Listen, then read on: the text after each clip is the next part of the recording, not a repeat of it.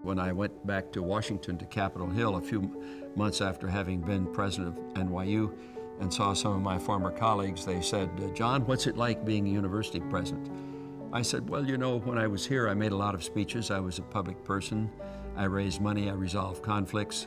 I wrestled with massive egos. In short, I feel very much at home."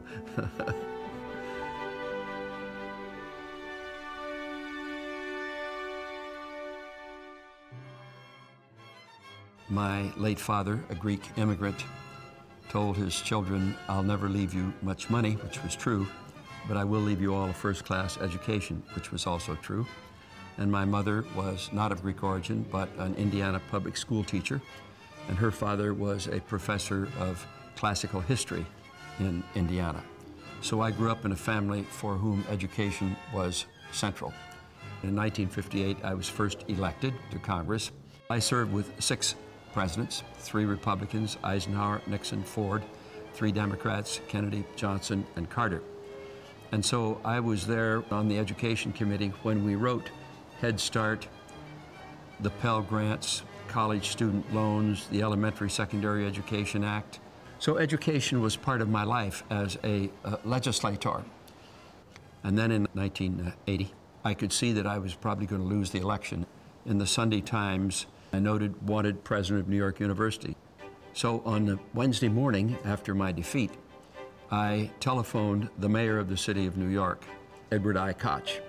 And Ed said, "I'm sorry, John, what are you going to do now?" I said, "I'd like to be president of New York University."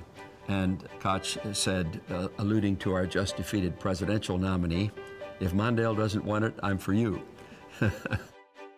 NYU, when I arrived, I perceived as fundamentally a regional New York, New Jersey, Connecticut commuter institution.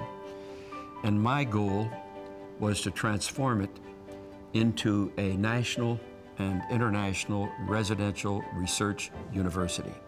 And I don't want to say that a decision was made at a particular point in time. Eureka, we're going to change this university. But having been exposed to a wide range of colleges and universities in this country, my view was, we're in New York City. This is the greatest city in the world. Let's make this the greatest university possible, and we can do more. We can do better.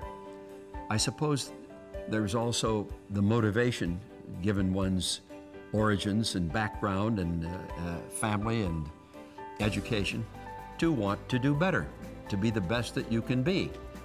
Particularly significant, I think, was our fundraising capacity. So I announced a target of $1 million a week for 100 weeks in private contributions. And we did that.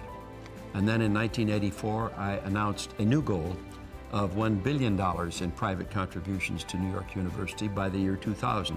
That is to say, 15 years. And we did that, but in 10 years. Our vice president in charge of fundraising was Naomi Levine, a wonderful woman with whom I worked very closely.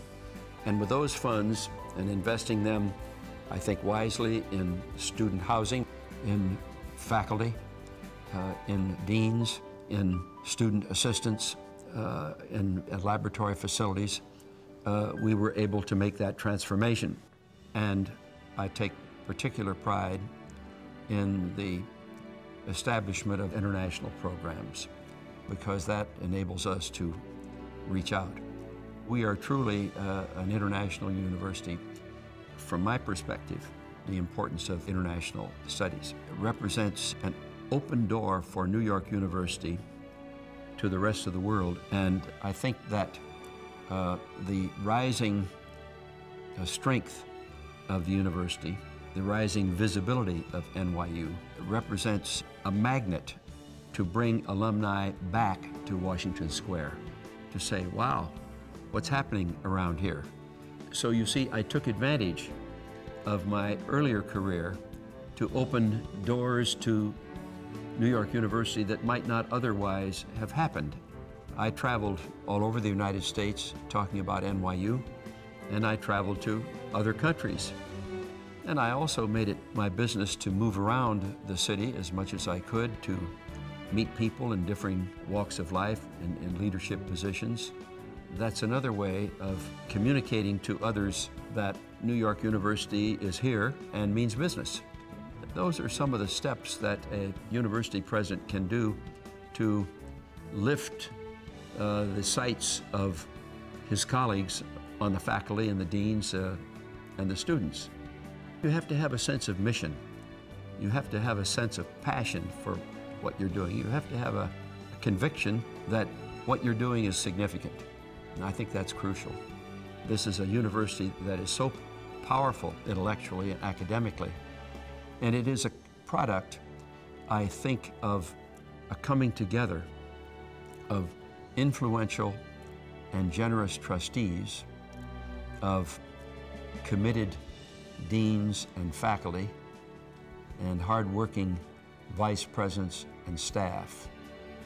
We could not have made these advances without the philanthropic support of people like Larry and Bob Tisch, George Hyman, Martin Lipton, Larry Silverstein.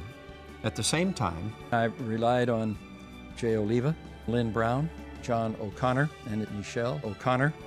And you put all that combination together and you're going to attract first-class students. Also, we're part and parcel of New York City, and I think that we derive great strength from that fact.